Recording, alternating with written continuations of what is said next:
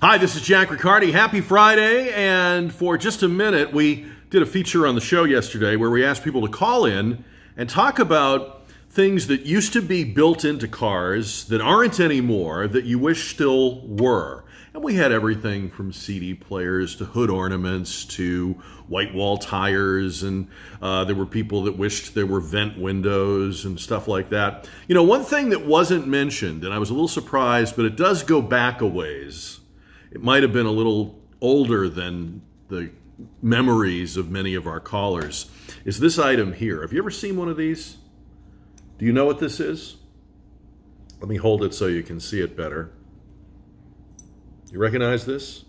Leave me a comment in the comment section down below, or shoot me an email to jack@ktsa.com if you know what that is.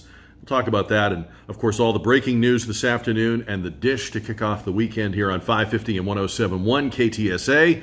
And you can find our show on demand in its entirety, anytime, any place you want to hear it, on the Jack Riccardi page at ktsa.com.